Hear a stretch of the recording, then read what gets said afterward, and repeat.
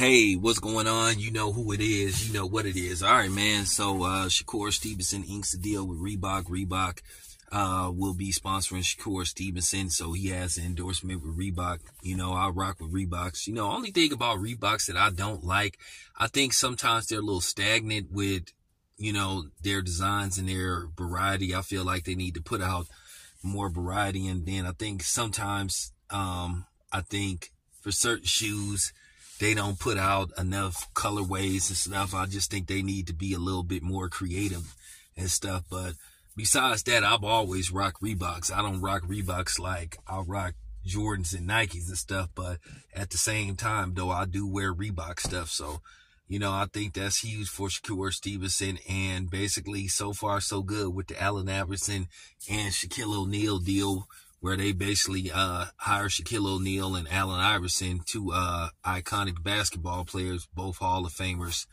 to basically help attract and lure more athletes to sign with Reebok versus the other, you know, shoe companies like Adidas and Nike and Jordan. So, you know, that's a good look, though. So shout out to, you know, Nike, you know.